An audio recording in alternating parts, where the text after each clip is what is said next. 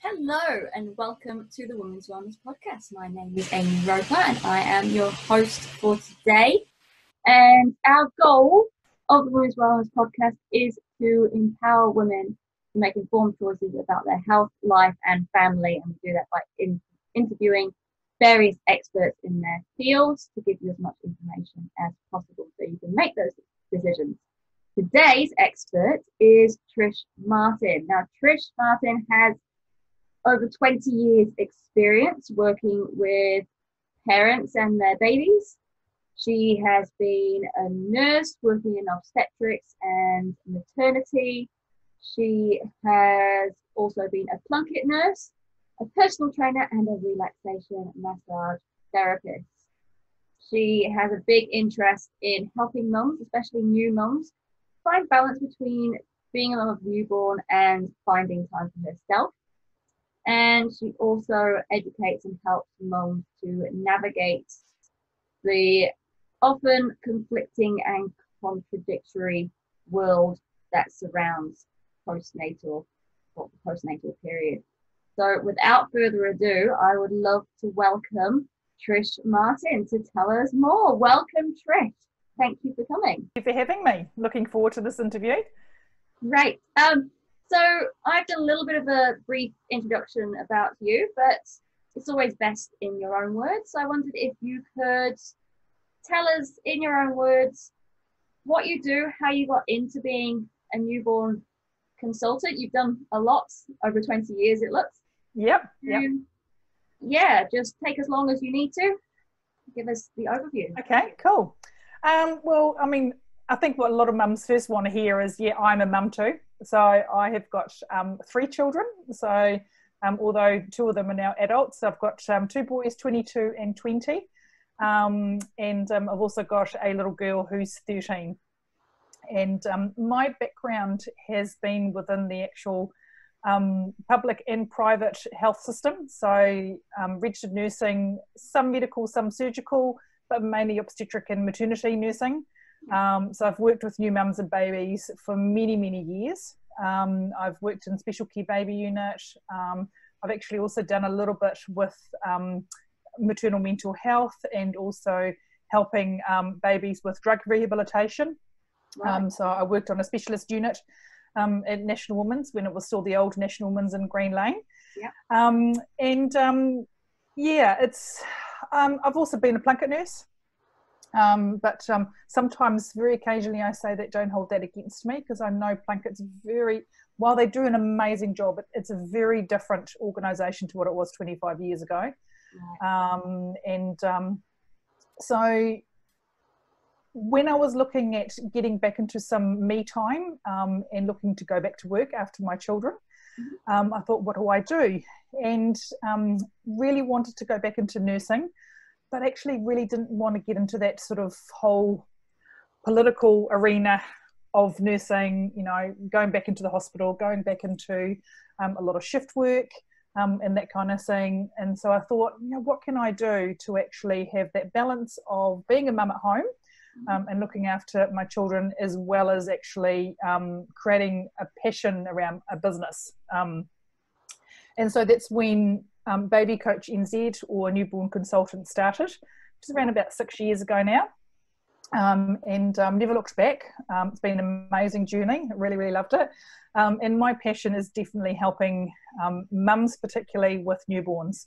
I think for me, the reason why I also started that little business, for me, was that while the policies and the guidelines and the recommendations are there to help new mums and their families, it can also hinder.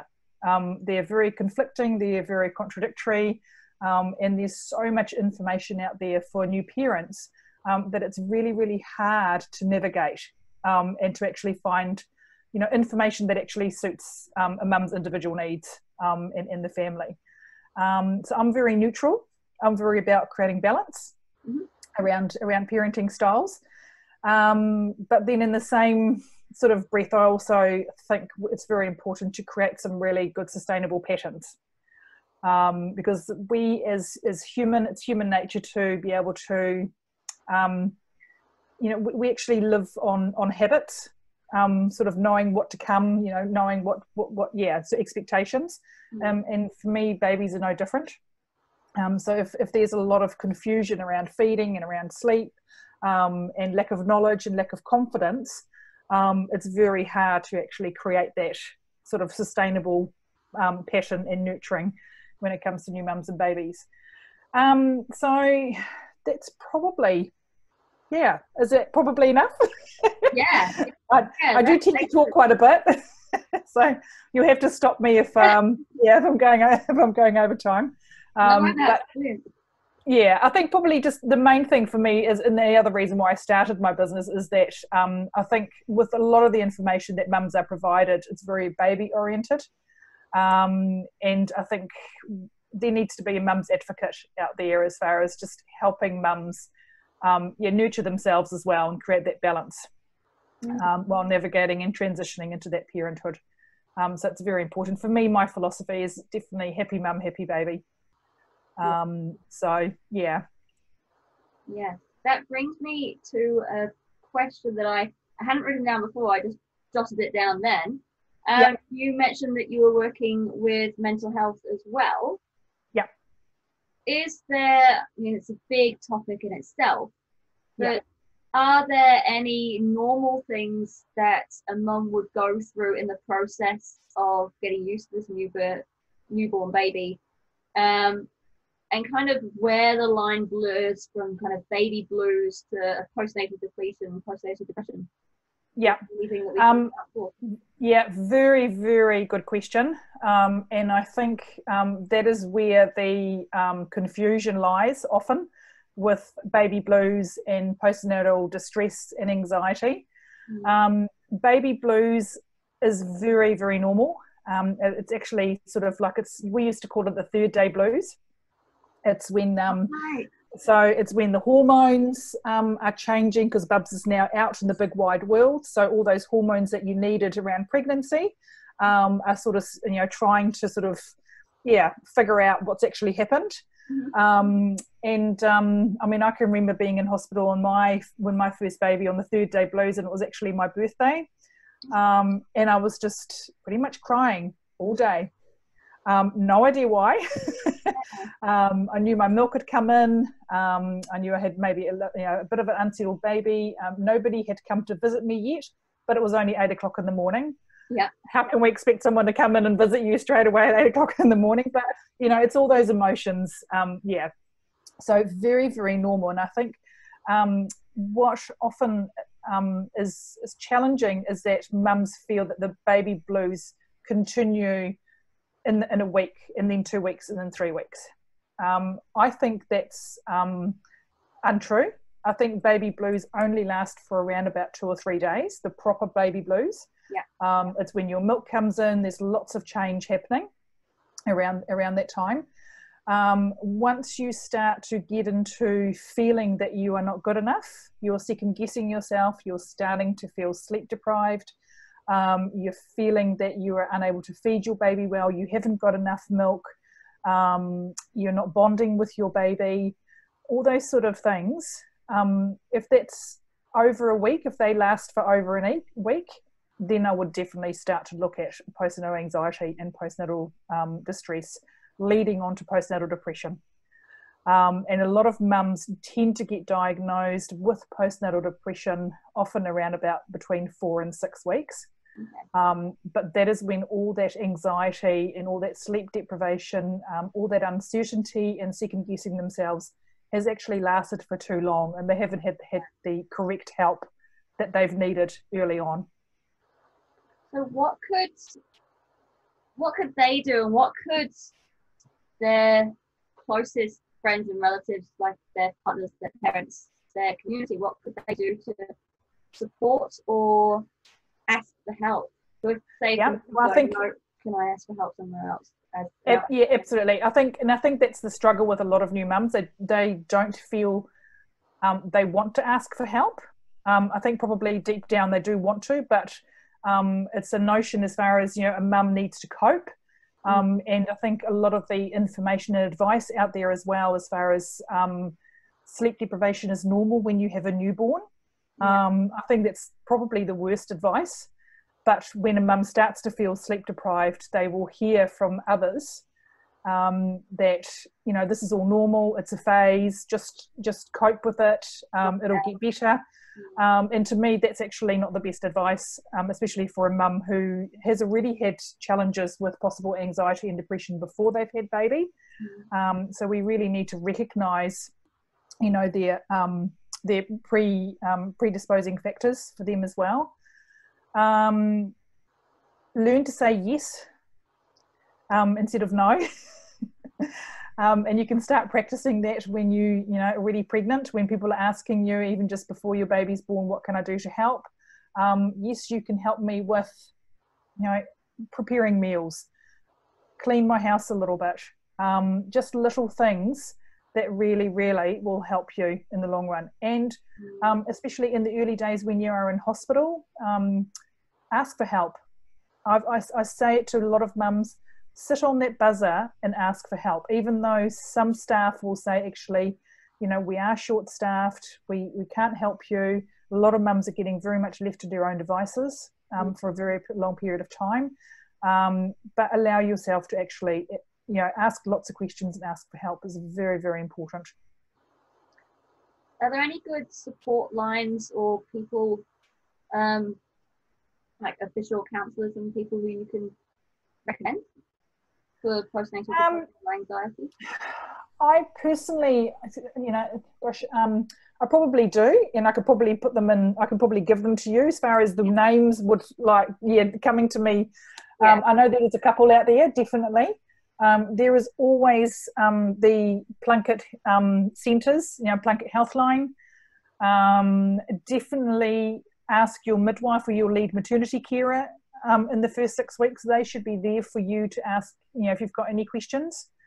And I think it also, for mums not to be afraid as far as if they are being diagnosed with anxiety or depression, that going on medication is absolutely okay, but it is not the only thing. I think there needs to be a change in patterns, there needs to be change in feeding and help with newborn and help with, you know, bubs, because if you, the cause of the depression and the anxiety is usually from a worry or something that's happening and that's occurring, and so we need to change that to actually, you know, help mum better cope with the anxiety. And that's often what I'm finding. What's that? I suppose it's like wanting to be in control and thinking you should have everything together, but then collapsing when you don't have everything in control. Yeah, absolutely. Yeah. And it's quite natural to have some of those days. I think we all have those days. But I do struggle sometimes when mums are heading off to their doctors, and they are put on medication, but they're actually not looking at why this is occurring, what's actually happening around it. So we do need to look at the bottom of certain things, and how that's come about is really important. And I would say through my work in helping parents with newborns, it is very much about sleep deprivation. It's about you know, how baby is feeding, how mum is feeding, and a lot of these mums are not trusting their own intuition, not trusting their gut instinct, and so they're on Google and they're on mummy forums asking lots of questions. And I always say to mums, what your norm is and not somebody else's norm. So be very careful how you ask the questions, and how you take on board the advice that others are giving you. So when you do your workshops, I was looking at the newborn preparation workshop you've got coming up.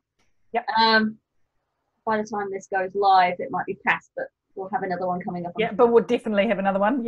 Perfect. So is that one of the topics that you would cover in that workshop? Yeah, definitely. It's creating some confidence around mums.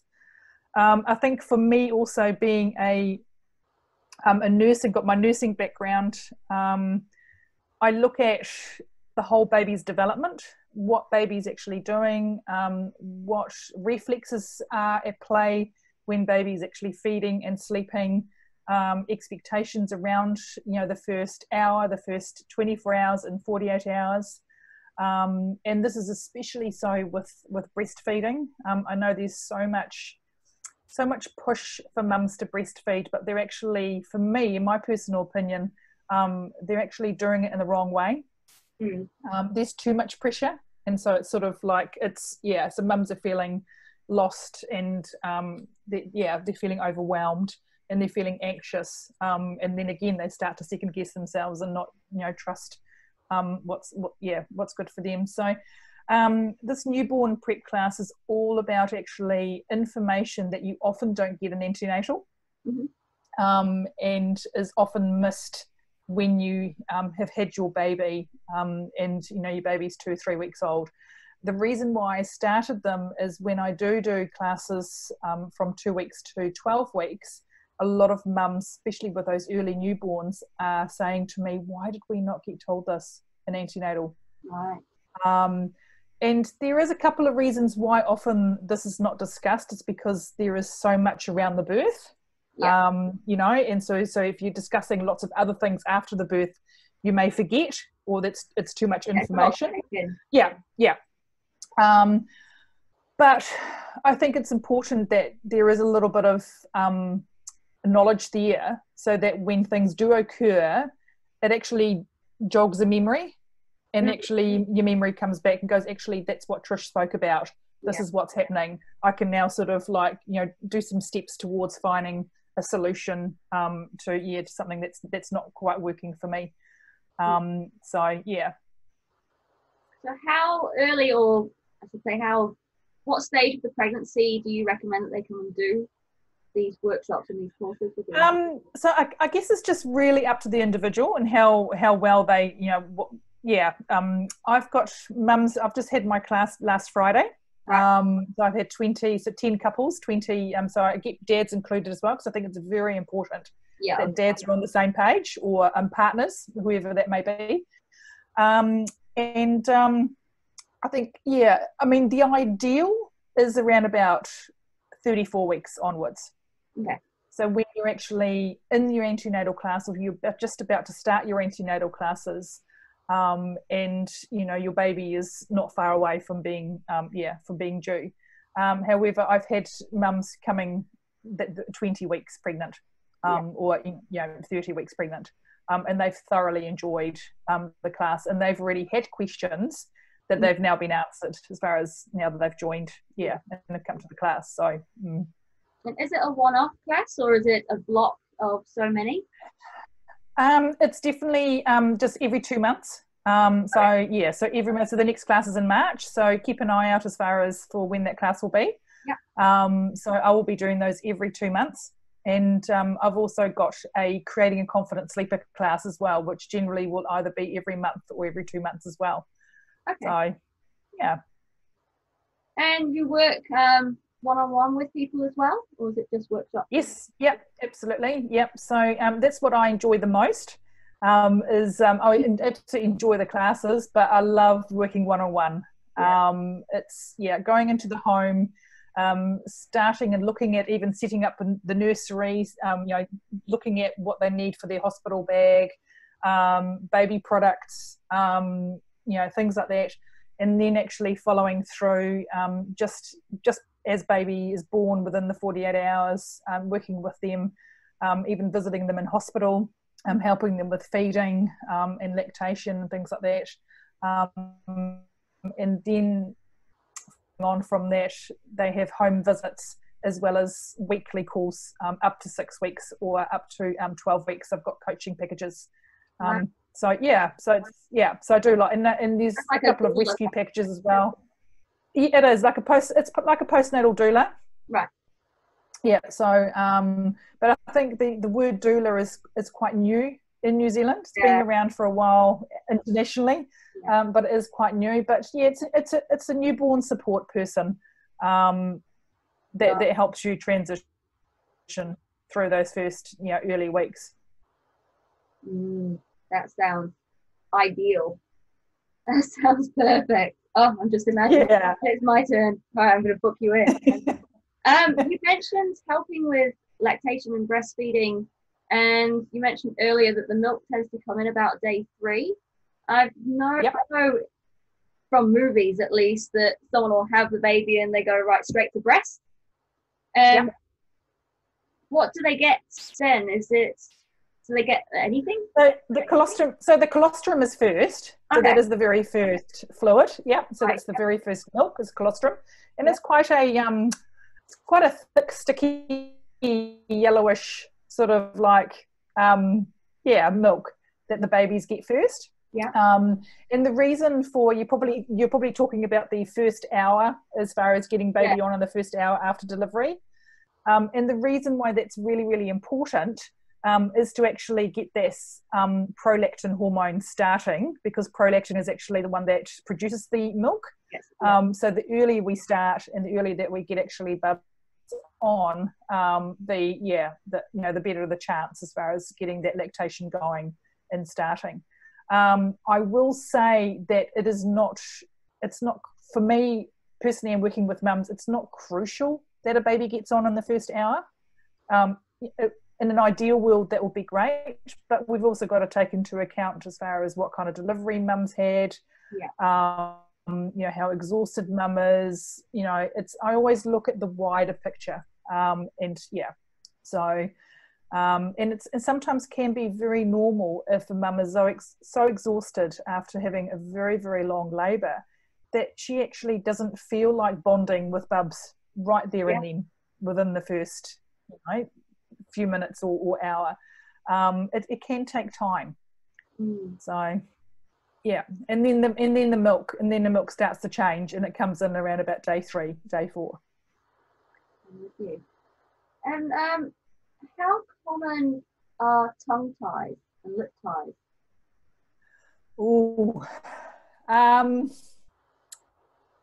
That's an interesting topic. I guess from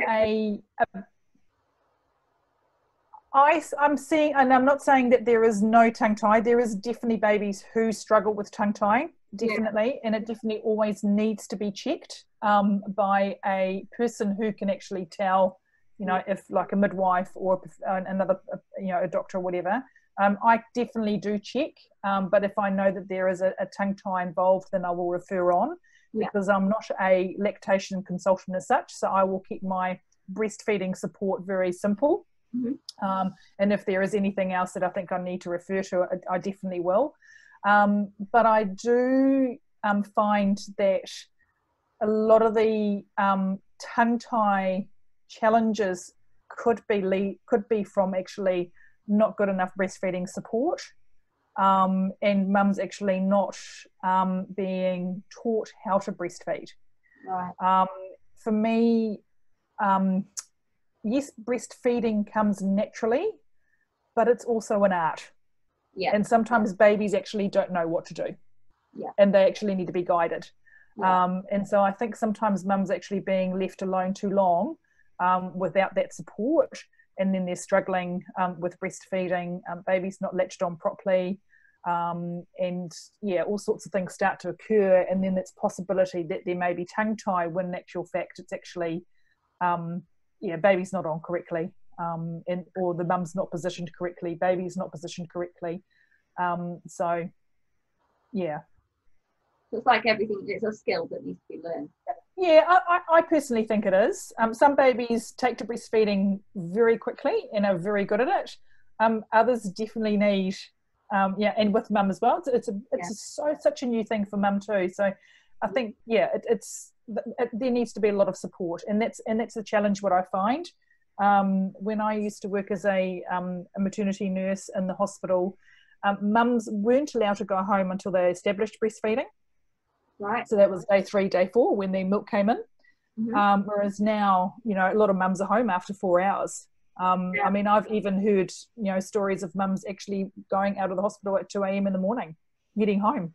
Absolutely, just after long labours, with no support, and that's really sad. It's and I think a lot of the a lot of the challenge with breastfeeding, especially with sore nipples and things like that, happens within the first 48 hours. Yeah. And some of that can definitely be prevented with support and guidance. Yeah. Now I'm just looking at my questions, thinking when a mum goes home and there hasn't really been that support or guidance, and all of a sudden they're home and it's 2 o'clock in the morning and the baby's crying and they're doing, how long does it take to kind of tune in to what a baby wants and what each cry means, and how do you not lose your mind in the first few hours crying? I would say that's a huge question, and to be honest, I think the challenges that mums have is because there is a lack of knowledge on how babies develop and what's the physiology and the anatomy and things like that of babies. So I'll give you one example. It's probably a really easy example that mums can relate to, is that we often hear the top advice as far as feed your baby whenever they cry. Okay. And so it's really challenging for mums because babies cry for all sorts of reasons, not necessarily hunger. Communicating. And it is pretty hard to actually recognise a baby's cry really early on. It takes some time. It can take a few weeks. But babies actually have a involuntary sucking reflex, which means that their palate and their lips, whenever they are touched, they will suck. And so babies actually learn this at 32 weeks of age, in the womb, at 32 weeks pregnancy. So that's when the sucking reflex around about then starts to occur. And it gets really well developed around about 36 weeks. So it starts around 32 weeks, gets really well developed to 36 weeks. So babies will suck for hunger, they will suck if they've got wind, they will suck if they're tired, they will suck due to development. So we've really got to look at, as far as giving mums information to actually help them step by step recognise what their baby's needs are. And for a lot of people to say just feed whenever your baby looks hungry or is sucking or is crying can become quite challenging. Because if a baby's got a really, really full tummy and consistently is trying to feed and offering food, it then can become quite sore. It's got sore tummy, it's got more wind, then it gets more reflux, then it has less sleep, and it's just the whole cycle it goes on, and before you know it, you've got a very tired mum, a very tired baby, because I believe babies actually do get sleep deprived as well as mums. So it's and that's what I talk about, especially in my newborn classes, about the sucking reflex. It's not necessarily a hunger reflex. The rooting reflex, which is the babies when they actually get brushed on the side of their cheek, they will turn, is not a hunger reflex. It's there even if they've got a full tummy. So it's I mean, it's, babies even do that when they're absolutely chock-a-full and their tummies are absolutely just, they couldn't fit any more food in, they will still root, because it's actually an involuntary reflex. It's there. And it is a survival reflex, but it's actually there even if they're not hungry. So it's really important to just, and they're such simple little things, but this is not what mums get told. So learning your baby's cues, really, really important. Your baby's cues, such as grizzling, lots of jerky movements of the arm and legs, arching of the back, all those baby cues are exactly the same for hunger, for wind, for pain, and for tiredness. So again, it needs to be mum's intuition and natural instinct, knowing that actually I have fed bubs really, really well. They've had a really good feed, but still half an hour afterwards, they're still showing me those signs. So it's process of elimination. Okay, I fed bubs, they can't be hungry. What's next? I've changed a nappy, they've got a clean nappy, Yeah. they've had a bit of wind. What haven't they done over the last hour or 2 hours or 3 hours? They probably haven't slept well. They're absolutely exhausted, beside themselves. They actually need a good sleep. Yeah. So yeah, giving you time to think, I think, is really important. For mums to just stop. Yeah.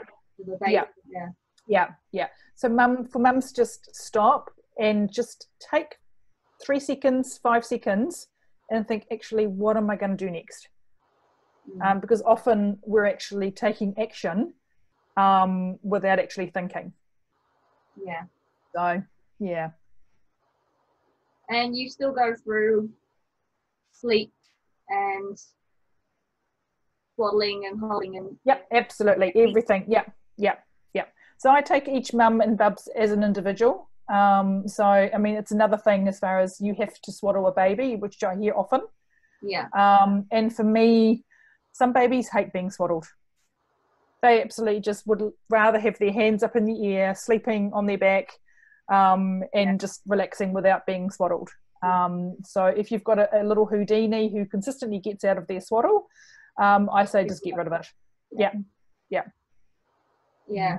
I suppose it's everyone's an individual. Every baby's an individual. Every mum's an individual, and every pregnancy is individual. So you could have a perfectly good baby who does everything that you say, everything that you do in the first instance. Then you get a brand new baby who is the complete opposite. So would you recommend that new mums or mums to be, go and see or go and do a workshop before each pregnancy? I think so.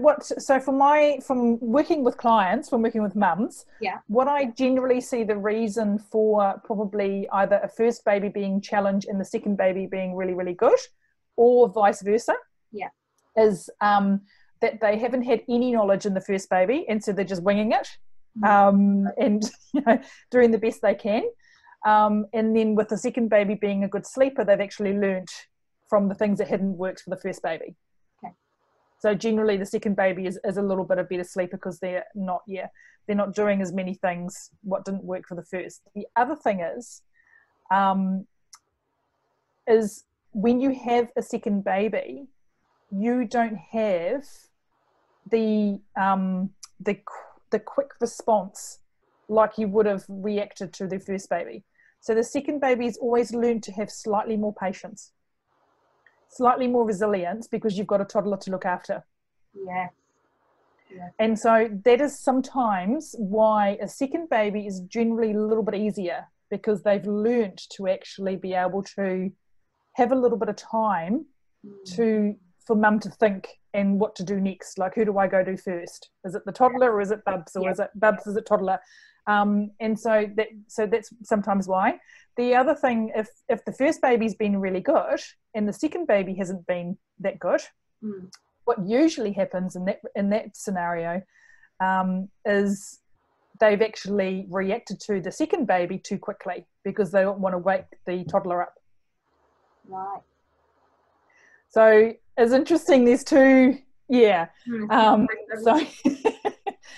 and a lot of some mums don't recognise that they've been doing that because they don't want to wake the toddler up, and so they're actually trying to keep the second baby more quiet, and in turn it's actually backfired on them because Bubs hasn't become as patient as the first one. So there's two quite prominent scenarios that I see occurring when I work with either first or second babies. So it's quite interesting. Yeah. Oh my goodness. So how would people go about booking you? Is it best through the websites for the workshops, or do you advertise through Facebook or? Definitely, I've got a Facebook page, Trish Martin, baby consultant, newborn consultant. Come and look me up. There's lots of information on there. I have frequent Q&As, and I always share lots of information and things like that. Definitely they can book. I've got a free 15-minute chat on they can actually book in through my actual website. Lots of information as far as blogs and resources and articles for that, or just ring me, give me a call directly. I'm always keen to chat, and I'm always there for mums.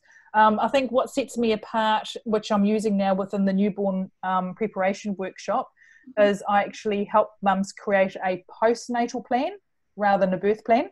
Yeah.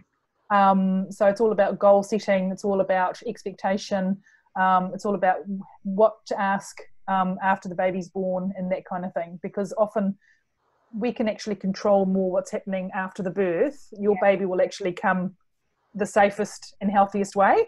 And I think sometimes when I work with mums, they've actually set up a really amazing birth plan, but it's totally turned to custard. And you know, it's and that can be quite hard for some mums to deal with. Yeah, it can create a trauma. Absolutely. Everything hasn't gone to plan. Yeah. You've got birth to deal with. And Yeah, I mean, birth plans definitely have their place, but they're made to be broken. So just keeping that in the back of your mind, that at the end of the day, you know, if there needs to be an intervention or there needs to be something that for your baby to come out the healthiest and safest way, then that's so. Yeah, absolutely. I had a question and it's just disappeared. So your website is at www.babycoach.nz? Yep, that's the one. You can book through there. I'm sure my question will pop back in my head. But before we close, before we get to our final question, I've got a few common myths that I hear bandied about different forums and things, and I thought I would try you. Just quick fire, like a minute or two on each one. So myth number one, where the cord, you need to clean it with antiseptic and alcohol. True or false? I would say it's false. Nowadays they just leave it. But of course, if it gets slightly infected and things like that, you'll need to go and see a medical, you get some medical advice. And they might actually give you some, things just to help it along. But these days, they actually just get left. Yeah, left for its own thing. Yeah. And I suppose this leads me to the next one. Babies need to be bathed every day. I think that's totally up to the individual. Yeah. So, whether they get bathed, whether they get, put in the bath, whether they get put in the shower, I think it just, as long as it fits in the family routine, then that's okay too. But it's okay to actually, bath your baby every second or third day. Right. Yeah. So it's totally up to the individual. I suppose unless there's daily poo explosions, it's. Yeah. Picking up a crying baby will spoil them. Yeah, that's an interesting one. So you cannot definitely spoil a baby by picking it up too often. I think that's the myth. But you can create an expectation if your baby cries and you pick baby up every single time within seconds, that baby will have a learnt behaviour of whenever they cry, they know that they're going to be picked up. And the only reason why that is that for me, babies are very clever. I think we sometimes underestimate how much babies are actually learning and mimicking. And I read an article a while ago, and I loved the way that they said it as far as our brain is an association machine. Yeah. And it's the same with adults, even as grown-ups. And so whenever your baby cries and you pick it up every single time, then that baby is going to know that response from that, the action. So that's why I've created the confident sleepers. It's not about self-settling, it's not about self-soothing, it's actually about helping your baby enjoy where they are sleeping and where they are settling. And so what I believe happens what I believe happens is that whenever you pick your baby up when they're crying out of their bed, you're actually telling them that their bed is not a happy place to be in. Yeah, true. So that's my little thing. So let them learn the space, learn what is happening. And and I think it's also important that we allow babies to actually lie awake in their beds and actually look around and actually be confident in their environment, so they get to know their environment and get to know their bed. And then there's things like if you're obviously distressed, then it's totally, yes, absolutely, yeah, no and common sense. Yeah, but you would always respond to a baby, but it's how you respond that's the difference. Yeah. Yeah, that's in a nutshell. Yeah. I may not have enough breastfeed. My teeth in. Yeah. I may not have enough breast milk to feed my baby. Yeah. Yes. To be honest, some mums don't make enough breast milk. Okay. It could be just because it's a natural body that are just not naturally making enough. Definitely, sometimes one side makes more than another. Mm-hmm. I think we also need to look at, like with stress and anxiety, we need to be able to be relaxed and confident for the prolactin hormone to actually work at its best, at its optimum. And if we are stressed, that actually can work against us. And so your lactation may go down, or may not be at its optimum of what it could be. And that's where I relate it to with mums are getting a lot of, a lot of pressure to breastfeed, and they're just getting pushed and they're feeling sleep deprived. It's actually going to work against them to actually increase their milk supply. Because stress and breastfeeding are not a good mixture. Yeah, it's like the fight and flight, the sympathetic nervous system and the parasympathetic nervous system. That's the rest, recover, digest, create, all of that. Let the body do its thing. Otherwise, everything shuts down. Away from the tiger. Yeah. So the common scenario with breastfeeding mums to increase their lactation is the advice to just feed baby, feed baby, feed baby, feed baby. Right. Because obviously the motion and the physical feeding and the sucking creates that prolactin. But the challenge is that prolactin also is not working well if there is not enough oxytocin. And oxytocin is actually the letdown reflex and is there when a mum's relaxed. Yeah. And it actually hinders when a mum is stressed and sleep deprived. So they need to work together in unison to be able to work. So while getting a baby on frequently and feeding lots may increase the lactation, if a mum then starts to get anxious, sleep deprived, and is totally overwhelmed and beside herself, it could actually go the other way. Right. So that's why it's all about balance. Yeah.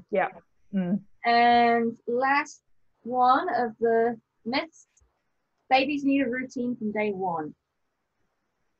I don't think they need. I don't think they need a routine from day one. But I do think that giving them a pattern, creating a pattern from around about 10 days to 2 weeks, will help both mum and baby. Babies don't do well with confusion. So I always look at, when I work with mums, I talk about what kind of parenting style they would actually like. If it's attachment parenting and it works for them, then that's awesome. If it's routine and pattern based, then that's awesome too. It's got to work for mum, an individual mum. But babies do struggle with confusion. So if you are feeding frequently, you're putting bubs in different areas all the time, you're in and out, and baby actually doesn't know where their bed is and what time they're going to sleep and that kind of thing, that can be challenging. So actually creating some patterns around sleep and feeding actually also helps manage your day as well, because I think mums are important. So, and that's why we need to take each individual mum's personality and what they're used to. Like if they're a very routine person before baby arrived, then it's absolutely okay to be a routine person after baby comes, because that's how they're going to function much better, because that's the type of personality that they are. So it's and that's what I look at as well, as far as it's so there's never one way of only parenting. It's got to fit in with your personality, with your lifestyle, your family dynamics. If you're very routine and strict structure and know how this is going to work, and someone says, oh, right, now you've got to do it this way, you get overwhelmed and won't know what to do, and then absolutely. Yeah. Mm. And I suppose that goes back to picking up a baby when it's crying all the time and making like that kind of coaching and adding that into the routine of how you communicate with your baby. Yeah, absolutely. Yeah. So a lot of what I hear when I'm teaching mums, they sort of sit back and relax and go, well, that's just common sense. Mm. And I'm like, yeah, it does make sense. But I think we lose that common sense in the overwhelm. And we've got so much information. And mums are often Googling, reading too many books. Yeah. The other thing that I talk to them about as well is that think about how many gadgets you need for your baby, because if you have too many gadgets, that is actually going to take away from your own intuition and your own mummy instinct. Yeah. Because you're relying on gadgets, you're not relying on you. And that's just really, really important. Yeah. There's always so a it's thing, and there's always shoulds and opinions, but it's what sits with you. Yeah, You know? absolutely. Yeah. Perfect. Well, that is the end of my myths. My final question really is, after listening to this interview, what's one thing that you would like the women mums to take away from this? If you could describe what I really, really hard to do, but you guys put yourself first. If you don't look after you, you can't look after bubs. Yeah. So it's look after yourself first. Give yourself time. Find time in the day, even if it's just 5 minutes or 10 minutes, to actually do something for you, so that you can actually reconnect with your baby on a much higher level, and you've got more energy. Yeah, and don't give up what actually, if there's something that you really, really enjoy doing before you had bubs, try and find some time to be able to do that even when you've become a new mum. Yeah. A lot of people just lose their identity. Yeah, they do. Yeah. Wonderful. Well, thank you so much for joining me. Thank you. It's been great.